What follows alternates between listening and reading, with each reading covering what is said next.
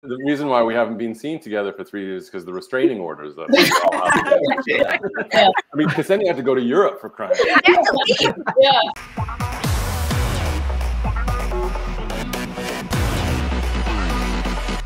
Hello and welcome to another edition of GalaxyCon Live, where we are bringing the convention experience directly to you. Today we head north of the border and chat with our friends from the hit television show Lost Girl. Let's meet our guest. First, she is a veteran of film, television, stage. You know her as Bo Dennis. Please help me welcome at this time, Anna Silk. Hello. Hello. I'm very excited to be here. I'm excited to have you here. Now, I mentioned, being north of the border, but I think you might be the only one who is actually not. Well, I think we might have a couple, but that's not in Canada at this moment. I'm not in Canada. No, I'm in California at the moment. How's everything out there? It's good. It's sunny and beautiful and all the good things about California. But I miss Canada all the time. Canada is always close to my heart. I get you, but California, Southern California is hard to beat. It's kind of beautiful. All right, you want to bring out some of our guests? Yes, I'm so excited. Let's do it. All right, you know her as Kenzi. Please help me welcome at this time Ksenia Solo. Woo! Hi guys. How are you? I'm great. How are you, Milo? I am doing great now that you are here. Now you are also not in the Canada right now, correct?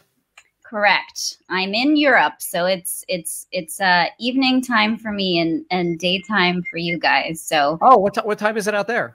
It's like 8 p.m. You know, okay, early hour. This is right. when the party like starts. This is when the Lost Girl party starts. Absolutely. Absolutely.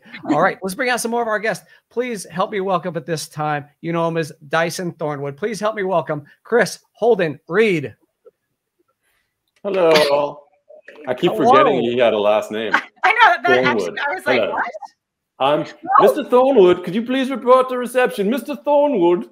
I don't think I ever knew that. That was your last name. How are we just just called me DT? Yo, DT, what's up? 20 years Wait, later? Breaking news? It is. Breaking news. It's amazing. Learn A little something fan new. fiction maybe created that Michelle Loretta is rolling in her grave, rolling over right now.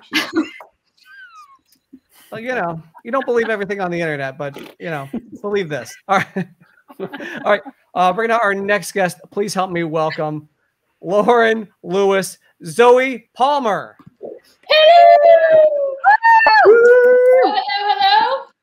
Hello. Hello. I just found out that Dyson has a last name and Loretta is deceased. So, I was just back there. The swing of emotion. I was like, what? Michelle Loretta is alive and well. She is very well. And she's turning over. I just don't think it's in her grave.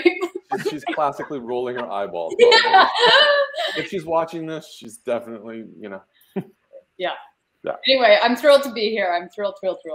Yeah, Zoie, how are you? I guess this afternoon, morning. I don't know where. I don't know. I don't know ever what time it is anymore. It's 2 o'clock in the afternoon, and I'm great. Yeah, can't complain.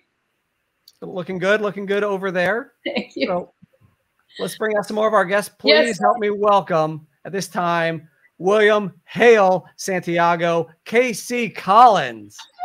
What are these names? Are you people? That is hilarious. I also forgot I had another name other than Hale. And that made me William Hale Santiago. That made me feel like I was being scolded by my father again. Wow. That's right. That's great. William Hale Santiago, I said, get in this house right now. Right? But How's everyone? Hey. Hey. hey, brother. I see my castmates again. Look at you. Look at y'all. Yeah. Casey, how are you doing, man? Amazing. I'm fantastic, Milo. Milo is actually a drink in the Caribbean, and it's one of my favorite drinks. This is like a chocolate drink, right? Right. That's right. Really good. That's right. Everyone go get you some Milo. Yes. and the drink. Lock your door. They might take it the wrong way. Lock your door. All right. This next guest, I'm just going to do one name because I'm not going to mess this one up. So please help me welcome this time. You know her as Evony. Please help me welcome Emmanuelle Vaugier. Vaugier. Vaugier. Did I get that close? Vaugier. Okay. Oh my God. Yeah, that's a real mouthful. It's Evony, Fleurette, Marquise, I think it was. I think it was, yeah. How could I forget that? And then you definitely had the largest handle. Two together, just bad combo. Yeah. Or great. I don't know. I get paid to get the names right, so I don't want to get them wrong. More again. Oh my God. All right, so we have one more guest to bring out. Please help me welcome, you know him as Trick. Please help me welcome Rick Howland. Yeah. You guys know Trick has a full name too? The Trick, actually, yeah, he's got the most impressive full name. Can you remember it, Rick? Yeah, what is it? Yeah. Fitzpatrick McCorrigan. The Blood of the Clan. Of the Clan something. But somebody out there knows. Yeah, I think you hit it right on the head. So when was the last time you guys all saw each other? Ooh. In person? A long time in person. Yeah. When was the last Dragon Con? That was 3 years ago, at least. Yeah. Wasn't it 2018? Yeah. Yeah. I think that was the last time we all saw each other. It was there was the most amount of us. Yeah. Yeah. The most amount of us in one. Yeah, I don't know what that was, but that's that's the most. That's what I do when there's a lot of people together. Yeah, I haven't seen these faces in so long. I know. Well, we're certainly happy that we are able to bring you all together. I know there's a ton of people waiting on the line with questions, but I just have to ask real quick. You know, it's been 6 years since the show, and people are still clamoring for more Lost Girl. What do you guys think attributes to that, desire to, the longevity of this show? Who wants to jump in? Go ahead. Yay. Who? I don't know. I don't know. I mean, we're all being so polite. I know. Because we haven't seen each other in so long. I feel weird. But I think that we were brilliant. That's just the bottom line. I think that we were a groundbreaking show at the time that it came out. And I think that the writing was there, the casting was there, the chemistry was there. And we told really honest stories in a brand new world. So that's what I think. Here. Simple answer, yeah. The fact that we all really disliked each other was a really amazing polar chemistry that worked on. It was like electricity. It was just like, are they going to kill each other right now? The friction was palpable. Yeah. Well said, ZP. Every day I'd go to set wondering, who am I going to fight with today? Yeah. I know. Who do I hate the most? Yeah. In season 6, we were armed with taser guns. You had personal security. It was like on-set laser tag. Oh my God. I'm kind of scared because I feel like there's a little bit of truth behind, behind this. Watch out. The reason why we haven't been seen together for 3 years is because the restraining orders that we all have to Yeah. I mean, Ksenia had to go to Europe for crying. I had to leave. Yeah. I was like, I'm out of here. And you moved We can't yet live on Mars, so she went to Italy. I tried to go to Mars. Yeah, it didn't work. It didn't take me. A couple more years. That about sums it up, Milo, for why it worked. Yeah. Are you guys ready for some fan questions? Let's do it. Yeah. All right. Our first question is, what was your favorite memory on set? Thank you, Natasha. Ooh, it's hard. Let's try to do let's go clockwise. So we'll start with Anna, work our way around. Oh my gosh. Okay. Favorite memory. Put you on the spot. I can't think of one favorite because I just remember how much we laughed, how much we cared, how much we looked out for each other. I don't know. I just have, it's just all good. It's all good. I don't have one specific one. Although Kris just held something up and it reminded me of the time he came into a scene with his pants down. Wasn't that every scene? We're not supposed to be down, by the way. Playing guitar. That's all I remember. I just had a flash of that. I'm just doing a little selfie for everyone. Do you guys remember, we've talked about this a lot over the years, but the body switching episode was like, oh yeah, that was awesome. Just really stood out. We were all so confused there for a minute, and it felt like it was like an acting boot camp, and it was just so thrilling and crazy, and we hadn't done obviously anything like that before, and so that episode definitely stands out. Yeah, we were all little teams, and like we would work through mannerisms with each other, and we were all locked in one location. We're all in the bar, one room for the whole time. I remember. So like Anna and Michael would be over at the bar working on their. Ksenia and I would be like by the pool table working on our mannerisms. Zoie and I can't remember that guy's name, but they were like. I never met him. Actually, yeah, Zoie was just watching a video of him going. Yeah. It was like I had to extrapolate from my 19-second video. That's right. Casey had to do a British accent. Yeah, Casey with Lena. God, and I was like, I don't know how to do this accent. Yeah. What I truly enjoyed about that whole thing was the support system. We just supported each other so much through that.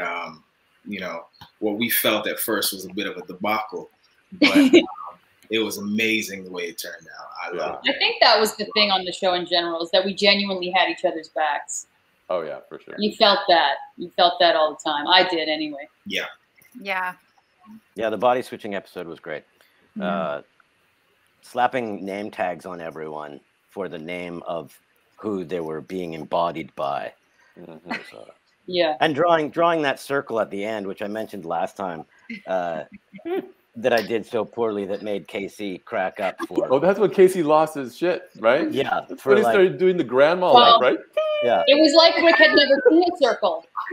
Yeah, no, it was. Well, I was so close to the circle while I was drawing. Yeah. It is hard to go around and around. And I feel like it was I feel like it was a bit of a long day too, so I think that's why I lost it as well, because we were just. Yeah, we were giddy. We were pushing 18 hours. It was 3 o'clock in the morning, and like Rick's doing this thing, and all of a sudden we just hear this noise. We didn't even know it was. Like, what the? It's Casey just like can't hold it together. Oh yeah, that's me. That was class. And then we all just lost it. I remember there was tears. Yeah. I can't remember who directed that. Was it Paolo? But I remember it was Steve DeMarco. Oh, it was DeMarco. Was it DeMarco? No, it wasn't it DeMarco? I thought it was Paul Fox. Maybe it was. Anybody got IMDb open? Hale Harvey. I think it was me, actually. It was Tino. That's it was right. Tino. Definitely Tino. Oh yes, I remember him. He just piped Difficult up. He's director. Like, it was me. Emmanuelle, you have any memories? None. No. None. Okay, moving on. Yeah, no. Not a one. I wasn't in that episode, but one of my favorite and fond memories. I mean, there's so many. Like every time we were on set together, it was fun. But the dancing episode where Paul controls me and that was fun. Just it was exhausting and much like the body switching thing where just like it went on and on and on. We just shot the crap were out amazing of it. in that We're episode. so brilliant. I was just gonna say about that scene as well. Like I think just one of the best scenes on the show as a whole ever. Totally. Like Really? just my favorite. If there's anyone out there who hasn't seen Lost Girl, find that episode. Emmanuelle Vaugier dancing in her underwear, controlled by Paul Amos. It is worth however many hours it takes to get there. It's very kind of you to say. No, it's true. No, so that was fun. But like I said, I think every day that we were on set together, we just had there was always something. So there's too many moments to really pick one. Is like, oh God. What always amazed, oh, sorry. I remember Anna and I talking about this once, about you, Emmanuelle. And we were sitting aside somewhere. And I always, for the whole show, was impressed by your ability. You would sit back and have a conversation, all chill, and then get up, do a scene, nail it. I know.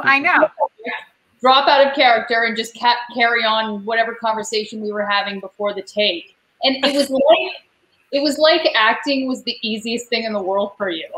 Wow, I'm glad it was that way. No, it always looked like I that. don't know what you were going through, but from an outsider's perspective, it was like the most relaxed thing ever. You would go on set, do your amazing thing, and then come sit back down and go, what were we talking about? And we were both like, Jesus, how does she do that? I know. Yeah. I know. It always blew me away and deeply intimidated me. Wow. It was very impressive. It was something to aspire to. That's good casting. Yeah. All right. Our next question comes from Serenity. Who has been your favorite villain on the show? Vex? Well, yeah, I mean, it's got to be Paul, but like he morphed, right? He was in the beginning the baby killer controller, and then he became like the mascara putting on sort of buddy. In this. It's like, so is he the bad guy? I don't know. I love Salvatore. Yeah. Oh, as the Lich. Oh, yeah. Yeah. He was great. He was awesome. He did a was great job. fantastic. Great Yeah. job. Yeah, we had some great guest stars. That, Yeah, we did. You know, that just is incredible. But I mean, mine is gonna be the Morgan. So Sure. Guys, what about the Garuda? The Garuda. What about the Garuda? Never thought I'd say that word again. Your quota is filled for your life. It's just like a tennis ball in my head. It's still a tennis ball. Yeah, the Garuda, exactly. Yeah. Flying tennis ball. Yeah. With DeMarco in his helmet, in his wheelchair, with the A-Team song playing at 4 a.m. At 4 a.m. No. Get the Garuda. Oh my God. We're all just looking at a tennis ball. Yeah. But our guest stars were always so good. Yeah. And so prepared and so like game. You know, they were just so game. They showed up ready and they were excited to be there. And so they gave us so much. Absolutely. It was always fun too, because like a lot of them were from the theater world, and in Toronto, and so like they'd come in and they'd walk in the lair and be like, "Marty, how are you?" Because you hadn't seen them in ever, for a long time. Or the woman who played the Norn in season 1 was really good too. Yeah, she was. Yeah. All right. Our next question comes from Gene. What is your favorite genre to perform in? I thought for a second that was gender. I was like, "Wow, that's a really forward-thinking question." Yeah. What would that be for you, Kris? Well, Ksenia. I mean, Kenzi, obviously. I mean, that was the most fun ever. Oh my God. I never know how to answer this question because it's not. I never am drawn to anything by its genre. It's always the script, the character, the story. I think if the story is strong and the character is developed, whatever genre you're in. Yeah. It's a bit like what's your favorite color are. For me. I do have a love of period pieces, I must admit. Yeah. Just whatever period just gives you, for some reason when it's a little bit back in history, there's you can draw from more. When it's contemporary, even though we're living in it, I don't know. I find it more difficult to create like a character, like a rooted character. I don't know. That sounds strange, but I love period. No, it makes sense. Yeah. I'm sort of with Zoie. I feel like it's like colors in the sense for me that it changes. It's like, oh, okay, all right. Today I feel like I love blue. So today I feel like I love drama. But I might be watching a slew of action films, and all of a sudden I feel like, I just went on Patrick Swayze. I'm that guy. I want to do action. So it just depends.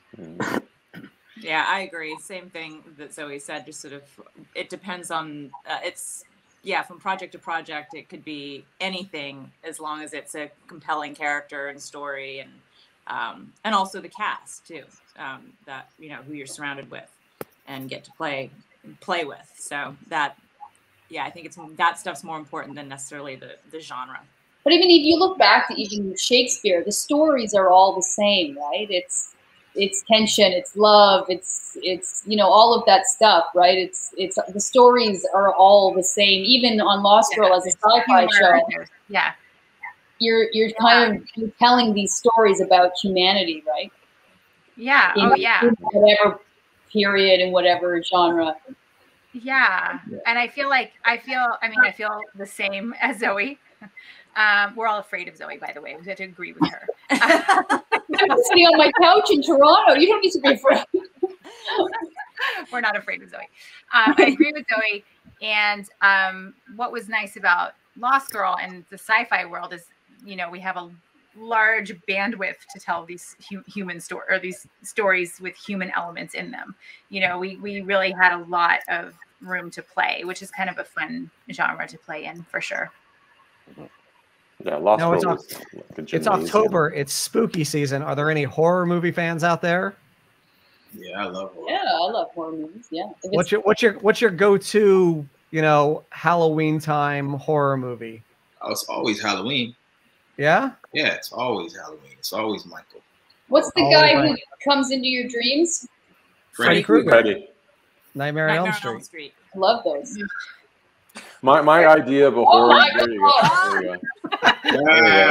Yes. To put it in perspective for me, my idea of a horror movie is like Princess Bride. That's about as horror as I get, That shrieking eel scene is like, whoa, that really gets me every time. Oh, absolutely. What about the ROUSs? Oh, yeah. Rodents of unusual size. I don't think they exist. Terrifying. That was such a good movie. That's the best. I know. I'm a big fan of the supernatural type stuff, like the Supernatural, or Amityville Horror. Although I don't watch them, I'll watch them, but then I can't sleep, and that's not good.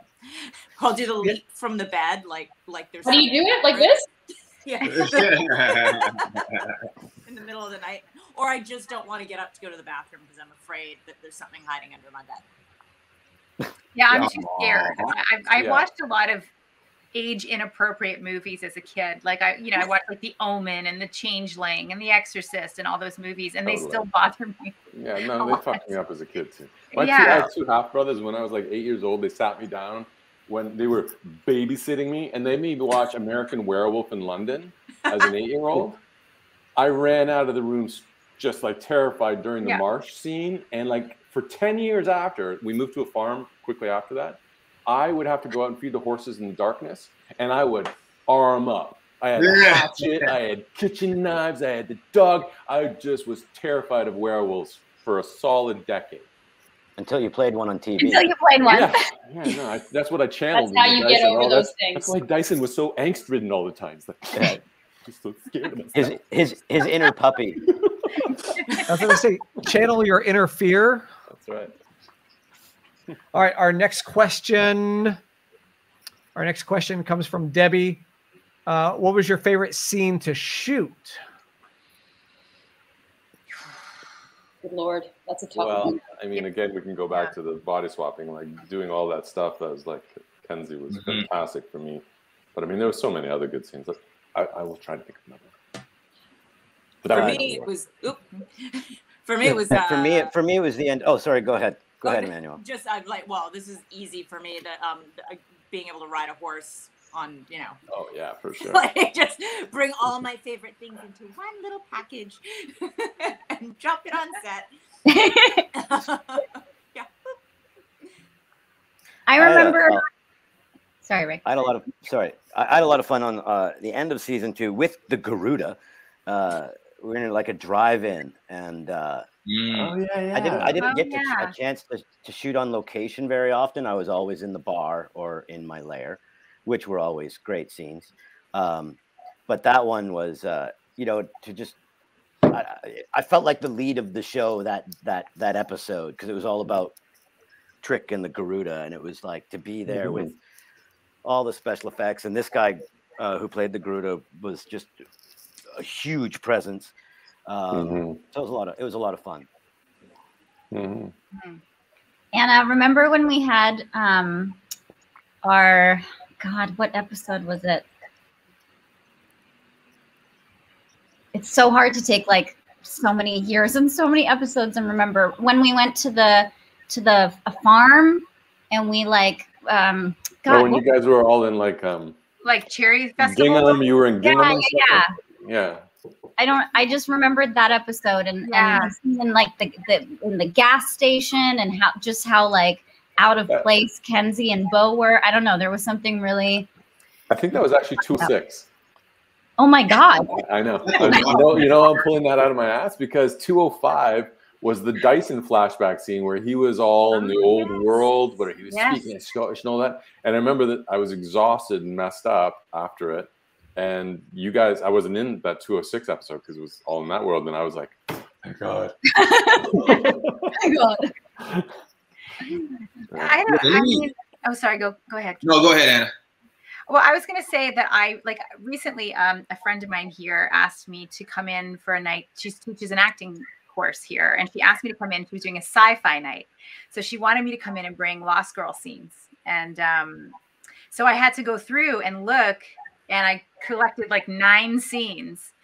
And there were so many good scenes that we did. And I looked at the Cherry Festival episode because I took some from there. I took the Morrigan's intro scene where she explains what the Fae are. It's so good. I mean, like there's just so many great scenes, so many Bo Lawrence scenes, Bo Dyson scenes. I mean, it was just so fun. And it was so fun to watch these young actors, you know, it was hard for me to be like, that's not how we did it. That was not why I was there, but it was so inspiring to see their interpretation of something. So they did some of the scenes? They did the scenes, and I had to talk about it and give them some ideas. And but it was, you know, it was good to kind of get out of their way and see what they brought to it and see a different idea. But for me, I got to revisit so many great memories in putting that together. So there was just so much. In fact, sometimes I forget.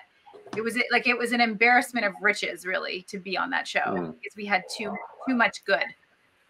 We were very, very fortunate. It was a lot of fun. A lot of fun. Hey, Solo, you remember the end of season 1 when we did the, I think we were like in the infirmary or whatever, when we did the handshake? Yeah. And that was one of my favorite scenes just because it was season 1. No one knew. Yeah, we tried so hard to look cool with that. We created that, and it was great. Yeah, I had a good time doing that one. Yeah. Oh, thanks for reminding me about that one. That was a great one. Was that the foot soup episode? Remember foot soup? Foot soup was awesome. Foot soup was awesome. Remember. If you spray perfume in your mouth, you gotta tell us, Kris. You gotta tell us because clearly you've been this. You have this recently, recently. Oh no! I loved it too. I loved the episode, not where Trick dies, obviously, but when Trick dies, where Hale dies. You like that? Is that what you're gonna say? Like that? Let her finish. Let her finish. What? I thought you were gonna say where Hale dies. Not where Trick dies. Where Hale dies. I never love it when people die. No. But go ahead, finish. I loved when the next episode, when it sparks, Bo goes into this like catatonic state. And I just loved that we went into the Wizard of Oz type stuff. I thought that was a really fun sequence for me. Oh, you mean for me personally to shoot? I also got to lay in bed for a while. I talk about that all the time. I got to be in a coma for a few days. Was that the one where I had the prosthetics and the fake hands, and I was like, "Are you talking that one?" Yes, and I was like Dorothy from the Wizard of Oz. I was a stoner. Huh? Yes. Yeah. Oh, that's right. You were the stoner girl. Yes. That episode to me was. You got to do some Jamaican, right? I think it was hilarious. It was also so heartbreaking as well. That episode. I thought it was a really good episode. I had dreads. You did. I know. You were hilarious. I kept those fake prosthetic gloves for years, and I would like wear them at Halloween. I actually did a whole photo shoot with them. Yeah, where it was like. Yeah, I was like shaving. In the tub. In the tub with TJ Scott. Yeah. I like that. Yeah, TJ Scott. So TJ does these in the tub for books for breast cancer support, and yeah, so. I like that Kris is like the episode guru. He's like, well, what about the time when this? Don't you remember this? That it's so different than on set. I don't know what's that. Maybe on set it's Rick. Rick knows everything on set. Now, I mean, Kris brings up a great topic, and that is, I don't want to say steal or take, but did anything on set happen to end up with you in your possession at the end of the show? I ended up with a lot of my wardrobe. We'll have to kill you. No. Oh, okay. Yeah. I ended up with a lot of my wardrobe because nobody else could wear it. So it was perfectly tailored to you. Yeah, and it fit me nice, like this shirt, and for example. But yeah, they offered me my book, but it was like, it was huge and very heavy, and it was like I can't move that around the world. It's like, you guys hold on to it, lock it up, it's fine.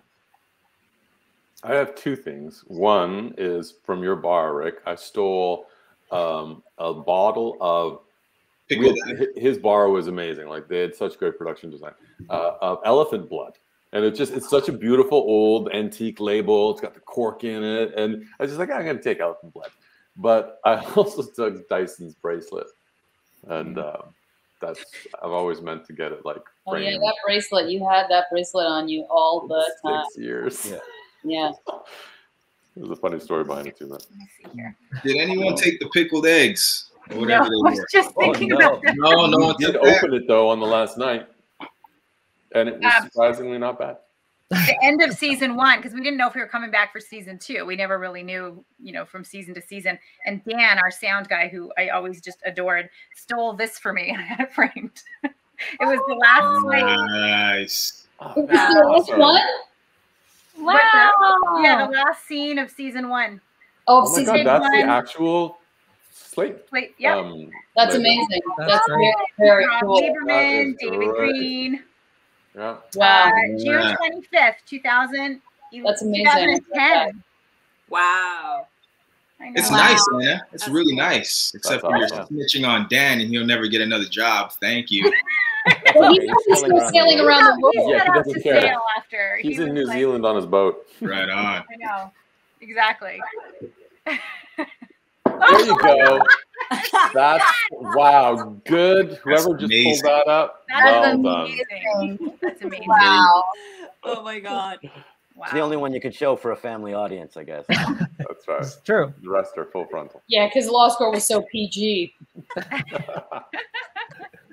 All right, our next question comes from Brianna G. Who is most likely to prank or play a joke on the rest of the cast? That's easy. Steve DeMarco. That's easy. Kris. Well, Amos used to get everyone to eat spicy peppers. Yeah. That was at a Comic-Con as well. That was his thing. Kris was most likely to come in your scene half naked. Yeah. For no good reason at all.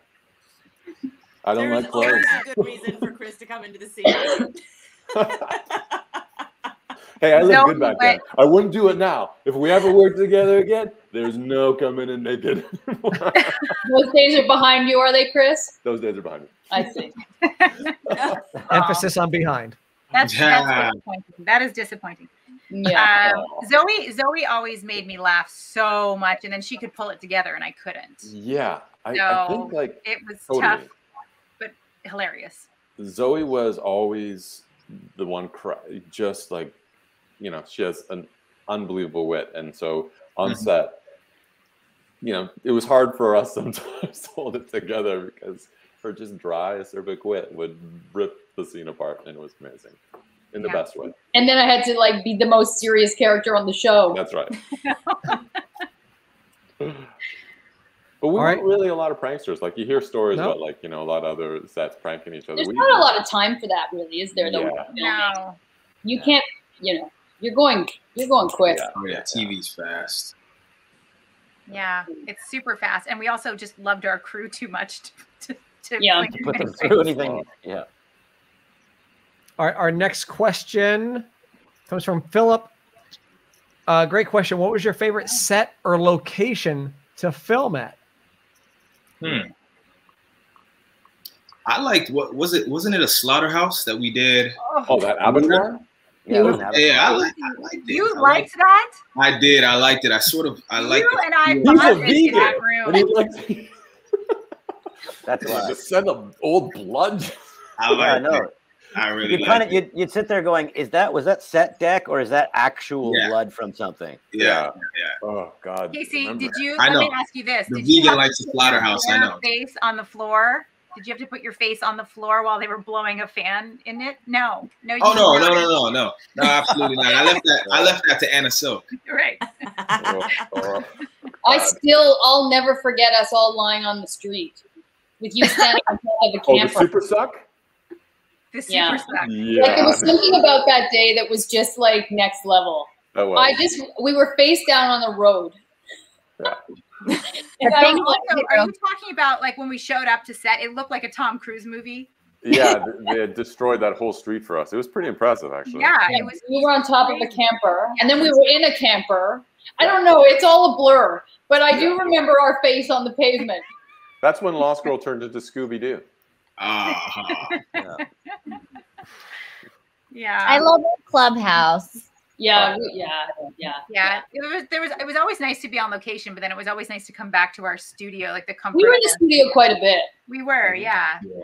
Yeah, I like the studio the best. Yeah, same. It's easy. It's convenient. You know where you're going to be. You know, everything's sort of a controlled environment is nice.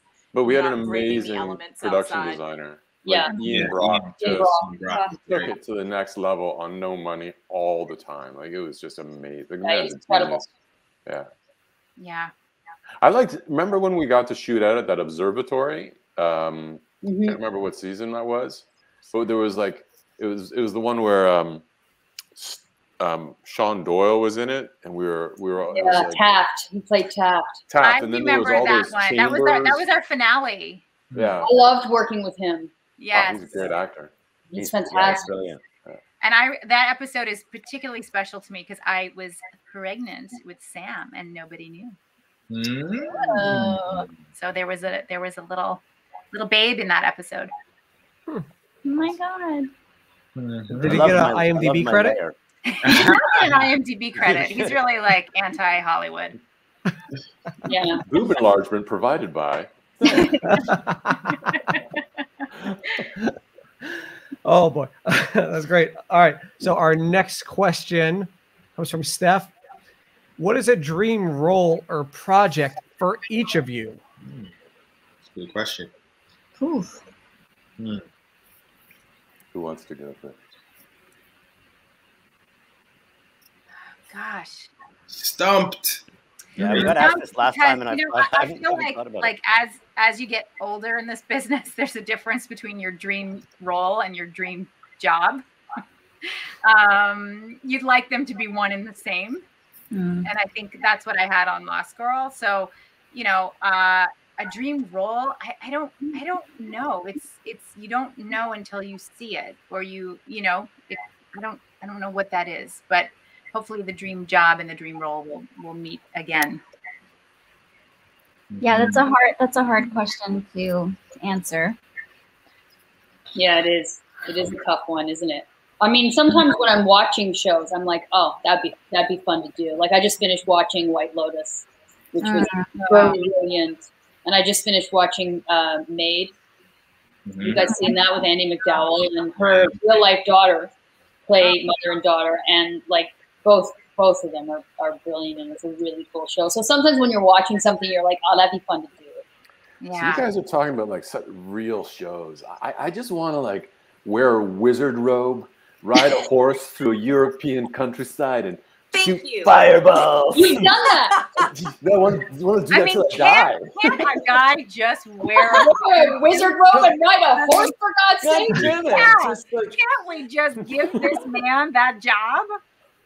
Haven't you had it? Wasn't Vikings that? Wasn't like Vikings was hard and it was real. It was like, oh, I want to play. No fireballs. There's no fireballs. Is it more like? Are you thinking more like Lord of the Rings? Yeah, or like they're doing Wheel of Time right now, and I missed it. can get on it. Well, you know, I'd love to do a one of my high, dreams is to be hit by fireballs. Yeah. So I sense a collaboration. Well, that was sort of. Well, dare to dream. That was Dragon Ball Z. Thank you. Well, if there's any casting directors out there that are casting for a wizard who rides on a horse and shoot fireballs, Kris is available. And can swing a sword. And I can actually ride a horse. I'm more like that espionage type stuff.